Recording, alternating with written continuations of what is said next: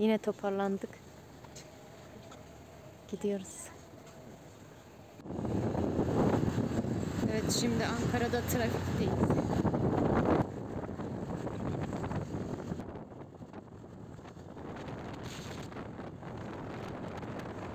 £404 bizimki aldı. Babamızınki de 380 küsür aldı.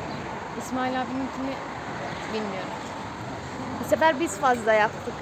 476'da İsmail abiminki aldı. İyi.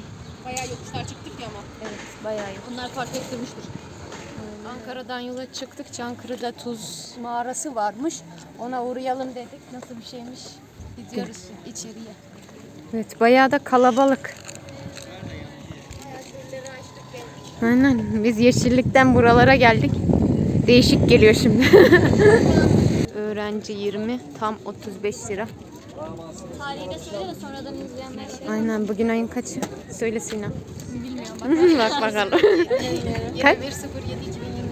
Evet. Tam soğuğu buradan başlıyor. Yüzüne vuruyor. Bu mağara da çok farklı bir mağaraya benziyor. Fotoğraflarda baktık. Hani çok kalabalık. Bir sessiz olun, video çekeceğim.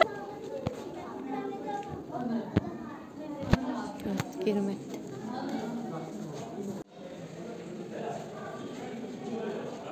Tuzları görüyorsanız bazı yerler kararmış, bazı yerler hala beyaz. Buradan da tuz akıyor. Şişeye dolduruyorlar. Abiler. Bu neymiş? Kristallenme yapmış. Anlatayım mı? Anlat hadi. Şimdi burası, burada yine sarkıtlar oluyor ya. Ama şimdi tuz var. Çok tuzlu olunca da bu sarkıtlar düştü. Ve bu sarkıtlar düşünce tuz kristalleri oluşuyor böyle. Yani tuz iç, tuz. Çok tuzlu. Baksana yerler falan da hep kristalleşmiş. Çok güzel ya. Mağaraların hepsi güzel olduğuna karar verdim. Şuna baksana. Bu ne büyük. Eşek mi? Ölmüş bir eşek ama çürümemiş. Ya. Tuzlama yöntemi var ya. Evet. Vay be. Cesedi çürümemiştir. Burası tuzda. Bu da koç. Bu da deniz atı. Çankırı'ya geldik. Tuz mağarası var. Çok ilginç bir yer. Gerçekten herkesin gelip görmesi lazım. Böyle şeyler oymuşlar. Değişik hayvanlar falan. Burada, hadi anlat. Burada çalışan eşek burada öldükten sonra dolmuş ve vücut bütünü bozulmuş. Bak. Bu eşek, Meşhur eşek bu. şu eşekmiş. Bu eşeği buradan çıkarmışlar. Müzeye götürmüşler. Vay be. Sonra geri getirmişler. Yokulukla kavuşum. Üf, mükemmel duruyorlar. Bunlar direkt el yapıyor. Evet, çok ilginç bir yerdeyiz.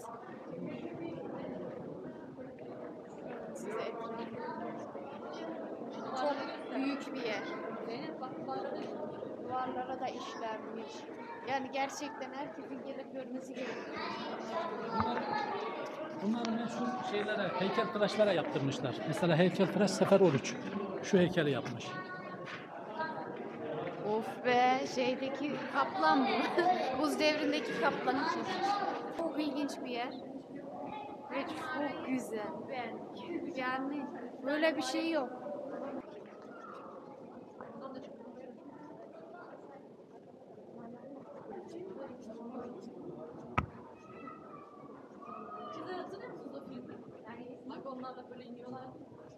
Bir gece de burada kamp yapalım diyoruz.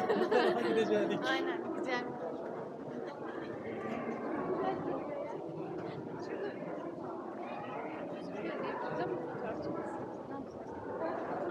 Şu güzelliği. Oh, çayımızı su mu?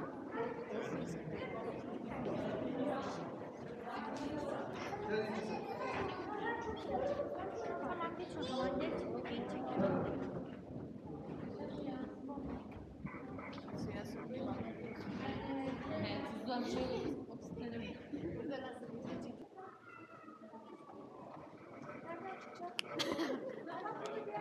Buraya gelip tuzu ihtiyacınızı karşılayabilirsiniz.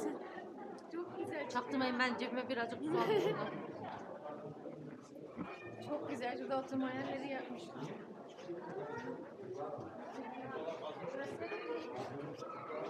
Evet, bundan sonraki yerimiz inşallah artık Çorum'a doğru yola çıkıyoruz. Hele şu balıklarıma bak. Çok güzel duruyor. Bunları yeni aldım. Evet, giriş yeri de böyle.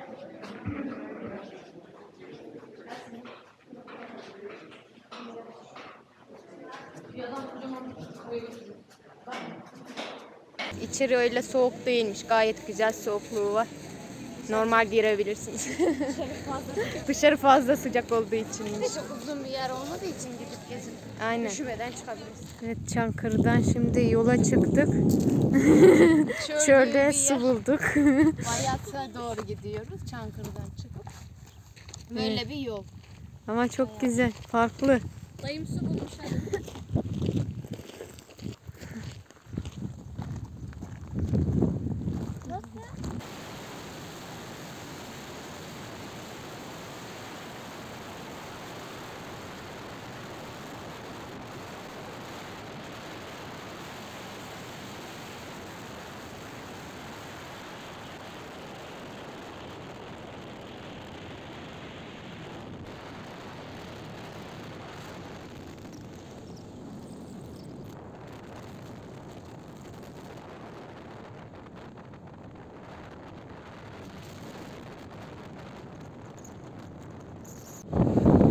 Evet, sonunda Çorum'a geldik.